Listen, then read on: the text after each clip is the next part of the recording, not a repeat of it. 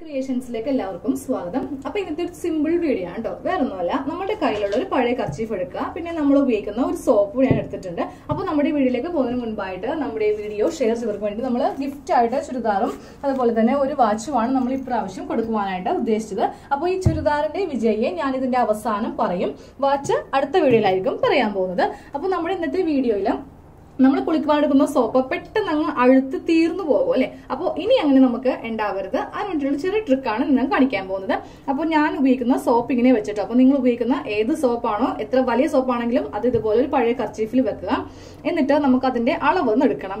അതുമേ ഇങ്ങനെ ഒന്ന് മടക്കി വീണ്ടും ഇതുപോലൊരു മടക്കാം. അപ്പോൾ കുറച്ച് വലിയ സോപ്പാണെങ്കിൽ നിങ്ങൾ അതനുസരിച്ചിട്ട് അഡ്ജസ്റ്റ് ചെയ്ത് മടക്കുക കേട്ടോ. ഇനി നമുക്ക് ഇതിന്റെ വിഡ്ത്ത് ഒന്ന് മാർക്ക് ചെയ്യാം. അപ്പോൾ ഈ സോപ്പ് ഈ തുണിയിൽ കടക്കാവുന്ന ഗ്യാപ്പ് മാത്രമേ നമുക്ക് മതി. അപ്പോൾ ഞാൻ ഇവിടെ കുറച്ച് ഇത്രയും വിട്ട് കൊടുത്തു, അതുപോലെ സെയിം ഇവിടെയും കുറച്ച് വിട്ട് ഇങ്ങനെ കൊടുത്തു.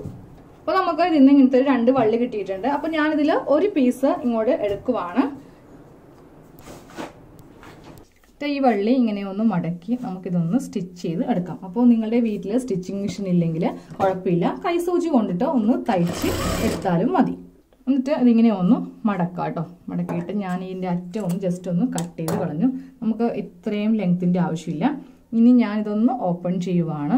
എന്നിട്ട് ഈ ഭാഗം ഇവിടെ ഇങ്ങനെ വെച്ച് കൊടുത്തു.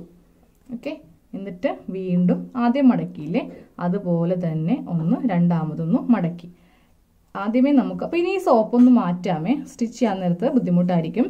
അപ്പോൾ മെഷീനിലെല്ലാം കുഴപ്പമില്ല, കൈസൂചി കൊണ്ട് സ്റ്റിച്ച് ചെയ്താൽ മതി. അപ്പോൾ ഞാൻ ആദ്യമേ ഈ ഭാഗം ഇങ്ങനെ ഒന്ന് സ്റ്റിച്ച് ചെയ്ത് കൊടുക്കുവാണ്. ഡബിൾ സ്റ്റിച്ച് ചെയ്യാം. ഇനി ഈ ഭാഗം ഇങ്ങനെ തന്നെ വെച്ചിട്ട് ചെയ്യാം. ഇനി നമുക്കിത് ഓപ്പൺ ചെയ്യാം. അപ്പോൾ നമുക്ക് ഇതിങ്ങനെ ഒന്ന് ഓപ്പൺ ചെയ്ത് എടുക്കണം.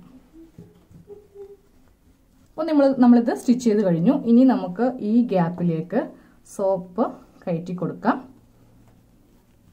അപ്പോൾ നമ്മളിത് ഇവിടെ ഇങ്ങനെ സ്റ്റിച്ച് ചെയ്ത് വെക്കുന്നില്ല, കാര്യം നമുക്കിത് ഇടയ്ക്ക് സോപ്പ് തീരുമ്പോൾ വേറെ സോപ്പ് കയറ്റുവാനായിട്ട് ബുദ്ധിമുട്ടായിരിക്കും.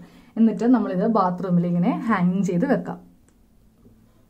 അപ്പോൾ ഇങ്ങനെ ഒന്ന് നമുക്ക് തൂക്കിടുവാണെങ്കിൽ ഇനി സോപ്പ് വെട്ടിയുടെ ആവശ്യമില്ല. സോപ്പ് ഇതിൽ ഇൻബിൽട്ട് ആയിട്ട് ഇങ്ങനെയുണ്ട്. കഴിയുമ്പോൾ വേറെ സോപ്പ് നമുക്കിതിൽ ഇടുകയും ചെയ്യാം. അപ്പോൾ നമ്മൾ കുളിക്കുവാൻ നേരത്തുണ്ടല്ലോ, നമുക്ക് ഇതിന്റെ ഗ്യാപ്പിൽ നിന്ന് സോപ്പ് എടുക്കേണ്ട ആവശ്യമില്ല. നേരെ വെള്ളം ഇതിൽ ഒഴിക്കുക. എന്നിട്ട് നമ്മൾ കുളിക്കുമ്പോൾ നമുക്ക് ഇതുപോലെ ഇങ്ങനെ മേലൊക്കെ തേച്ചിട്ട് നേരെ ഇതുപോലത്തെ ഒരു ഹാങ്ങിങ് വെക്കുവാണെങ്കിൽ തൂക്കിയിടാം. തുണിയാവുമ്പോൾ വെള്ളം ഇതിൽ കൂടെ ഇറ്റിറ്റ് പൊയ്ക്കോളും, സോപ്പ് പെട്ടെന്ന് തീർന്നു പോയില്ല.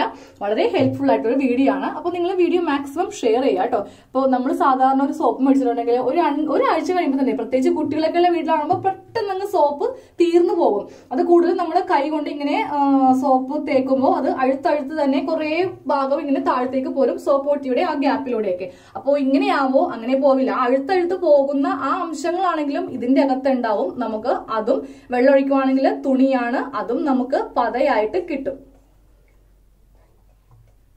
അപ്പോൾ നമുക്ക് വേറൊരു വീഡിയോ ആയിട്ട് കാണാം. Thank you.